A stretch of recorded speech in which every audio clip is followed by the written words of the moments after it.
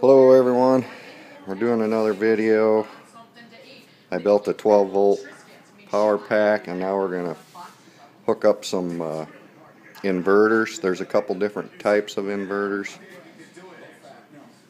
And we're going to hook up a solar panel too. When you're buying inverters, there's a couple different kinds. We have the modified inverter, which is kind of like these cigarette cheap ones that you buy, and then we have a pure sine inverter.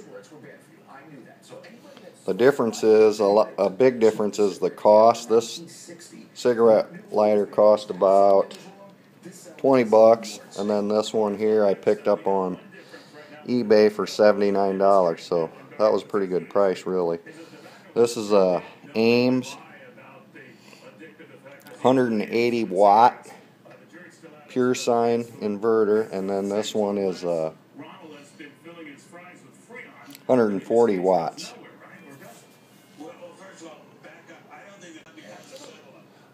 What these do is they'll convert your 12 volt DCs into 120 volt, same as what's in your house. So you know, it's these are very dangerous. Just use common sense. It's exactly like your house electricity. You know, don't use it around water.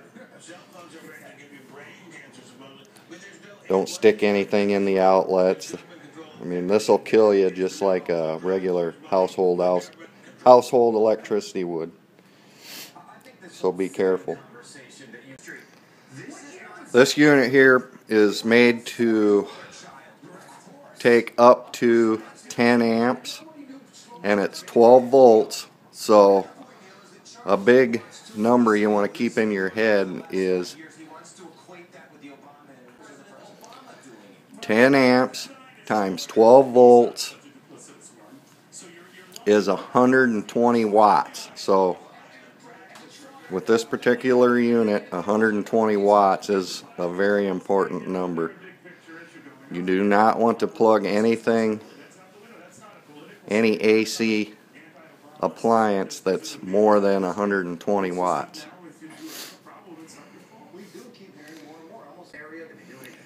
Same thing goes with the inverters. This is 140 watts, which is a little more than 120, but so you could plug up to 140 watts, but we're not going to with this inverter plugged into here. We can only go to 120. So same, this one's 180. So when you're buying them, don't buy no 700 watt inverters for this unit unless you're putting them into using them on bigger batteries or connecting them directly to a 12 volt batteries. The main reason why this is 10 amps or 120 watts is because of the size of the wiring inside and the way it's designed and built. The size of the wire is a big factor.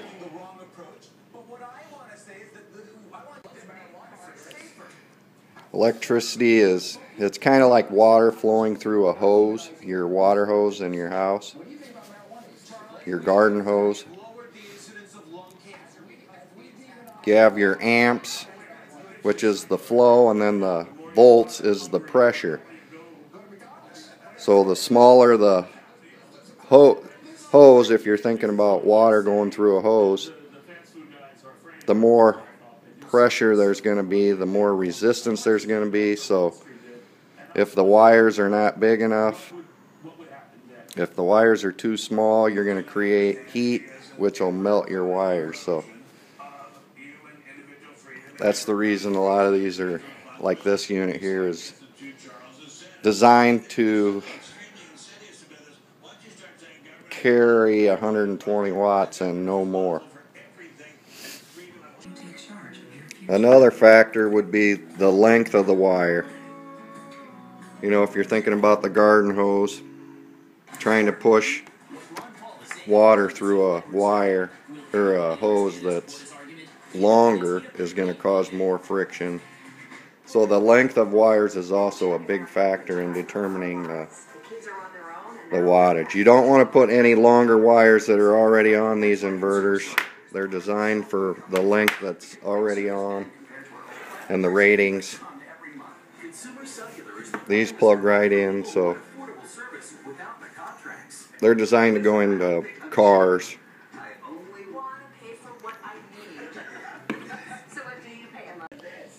With the modified inverters, the difference between modified and pure also is the modified is what you call a dirty, I'll call it a dirty electricity. It's not as consistent, it's not as clean as a pure sine inverter gives out. The pure sine is more consistent with your actual household electricity, so everything will run better with a pure sine. There are some things that you don't really want to run with the modified inverter because they don't like it at all, the electricity that comes out. When you buy these, just read all the directions real carefully and thoroughly and follow them. One way to figure out what your watts are on your appliances is with one of these. It's a kilowatt hour. You just plug it into the wall and then plug your appliance and it'll give you the watts, the amps, gives you everything. These are really nice to figure out. A lot of appliances have it stamped right on it, so you can look that up, but I like to use this so I know exactly what my watts are. It's a kilowatt hour. Now when you're converting your AC to DC or your DC to AC, for instance, this is a laptop. It uses 65 watts, 0.54 amps. But that doesn't mean you're using 0.54 amps once it's converted. So you got to be very careful. You want your watts. So you can take your 65 watts divided by 12 equals 5.4 amps.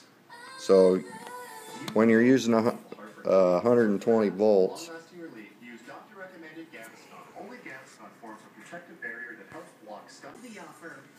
so yeah, at 120 volts you're using 0.54 amps, but not at 12 volts.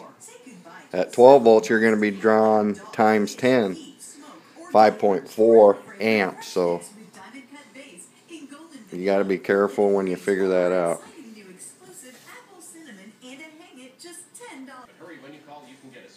If you figure out what your watts are, then you can just divide it by 12 on your AC appliances.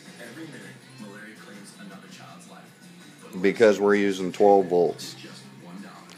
We're converting 12 volts to 120 volts. I'll try to explain this a little better with we got the laptop plugged into the modified. By the way, most of these laptops will run off a modified. 80% of your appliances will run off a modified. There are some things that won't. That's why you would want to buy your pure sine. We'll go over some of that later, but anyway, for instance, right now, I got the kilowatt hour plugged in. We're using 0.23 amps, but that is at 120 volts because it's coming out of your modified inverter. Since we're drawn out of a 12 volt battery, you need to take that times 10. So really it's drawing 2.2 amps out of this 12 volt DC battery.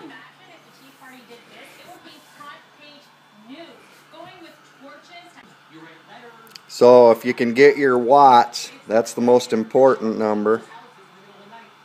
We got 25 watts coming out of 120, and it's 120. So once you find your watts, then you just divide it by 12. So 25 divided by 12, that's 2 amps. You're drawing 2 amps out of here. You don't want to go no more than 10. At 120 volts, you're only drawing 0.2 amps. Hopefully that explains it. I know it's confusing, but maybe that'll help. By the way, this laptop, right now it's only running at 27 watts. When the fan's running and it's all fired up, it'll run up to about 65 watts.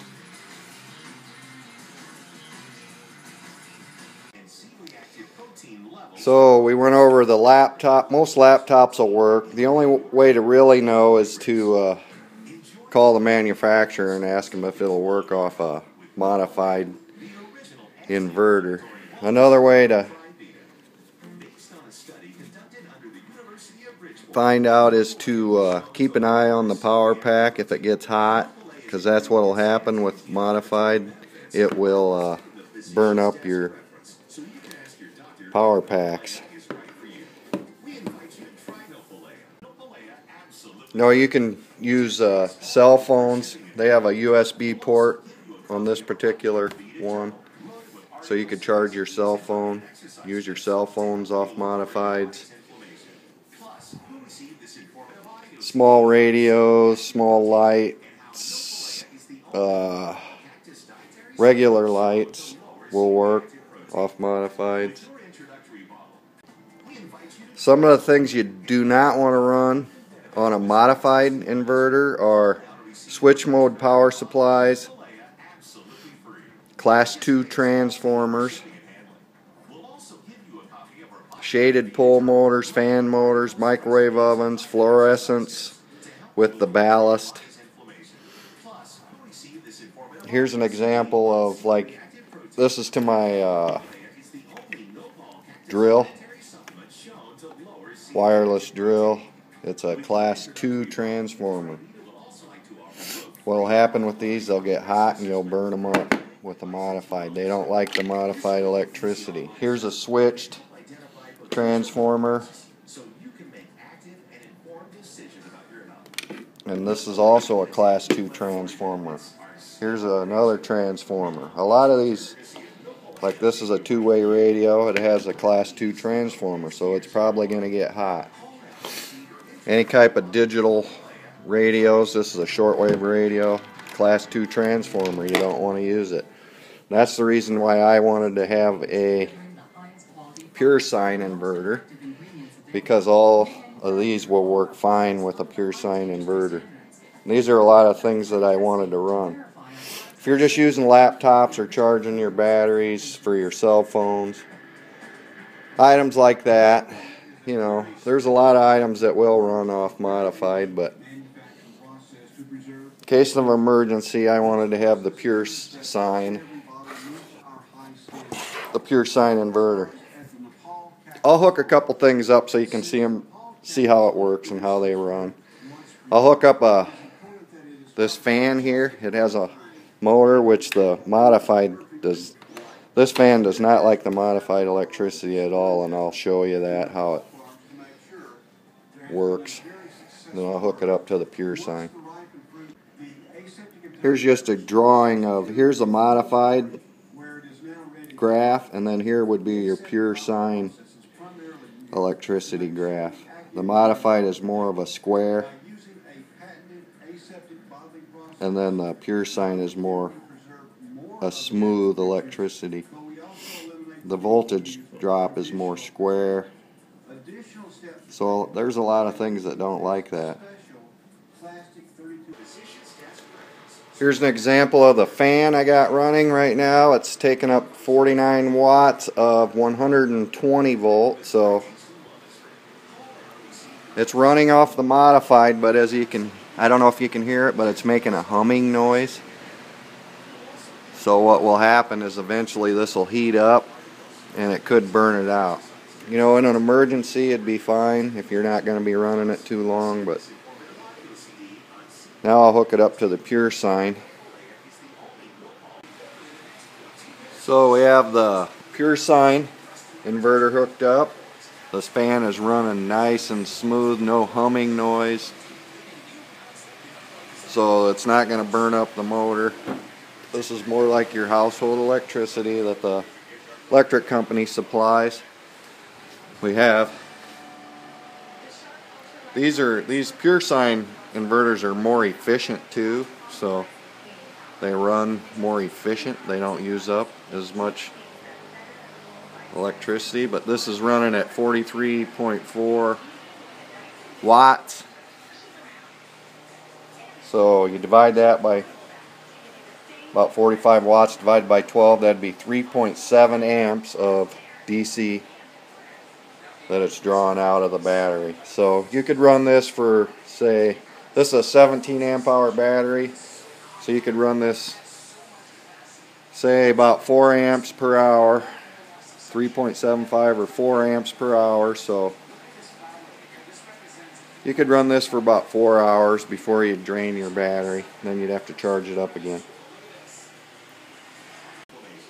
You can plug any of these transformers into this pure sine and it'll work just great. It'll charge your batteries. Like these just have small batteries in them, so it doesn't take up hardly any amps at all, or any use on your amp hours on your battery. You could hook up any type of a power tool, drill, charger, radios. This is nice. You can plug this in. It's switchable, so it has different connections. If you don't have any of your smaller batteries, you can switch the voltages to 1.5, 3, 4.5, 6, 7.59, and it also has a 12 volt on this one. This is a type 2 transformer, and you probably wouldn't want to use this on your modified inverters. With this pure sine inverter that I bought, it's recommended that you only use 80 watts with the cigarette lighter. If you plug it directly into the battery with these other cables that they give you with alligator clips, then you can run the whole 180 watts. But if you're using the cigarette lighters, they recommend 80. You know, you can run the full 80, maybe even a little more, and you'll be fine. I think they're just, some of the cars, they're assuming that you're going to be plugging it into your car, so some of the wiring in your car, it's going long distances to the battery, and they don't want them to overheat. They also have protection in these. If you're drawing too much watts, it's going to shut off. Reverse polarity protection and some other protections. Same with this, the modified. So if you're just going to be charging laptops and cell phones and running small appliances, then your modified's fine. It's a lot cheaper. Go ahead and get it. If you have a little extra money, I recommend getting the pure sine, because in an emergency, you never know.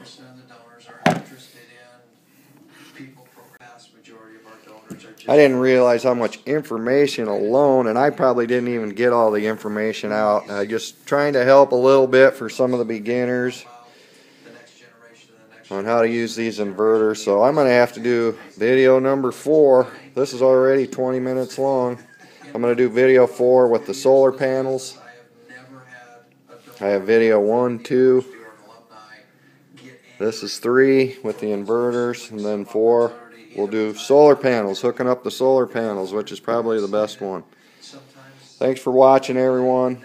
These kilowatt water meters, which I highly recommend too, are really cheap. They're only like, you can pick them up for 15 bucks on eBay. So thanks for watching, everybody.